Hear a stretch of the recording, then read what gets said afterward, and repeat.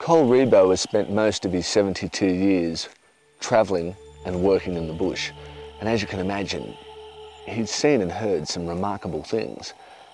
But when he spoke to local legends, he told us his version of events with his encounter with the infamous Paddy's lantern.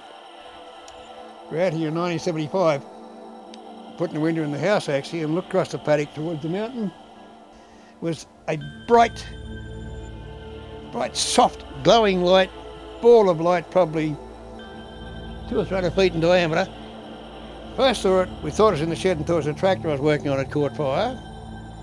I drove across there, got there, it was dead quiet, there was no light whatsoever, had switched off. Had a poke around, couldn't find nothing wrong with it. Came back, the wife, who was almost having hysterics about the light turned off before you got there.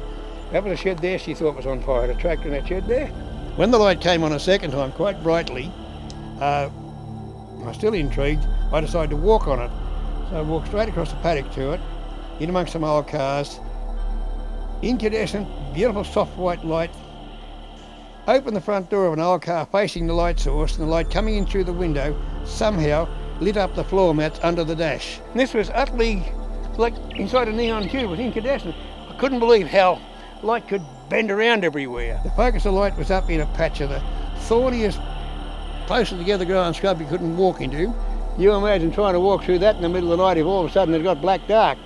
And I poked around for a while in amongst just walking around, noticed the way it treated the chrome on the old cars, and I could actually throw a shadow with my hand from it. It was about good enough, the light was about good enough to read a newspaper.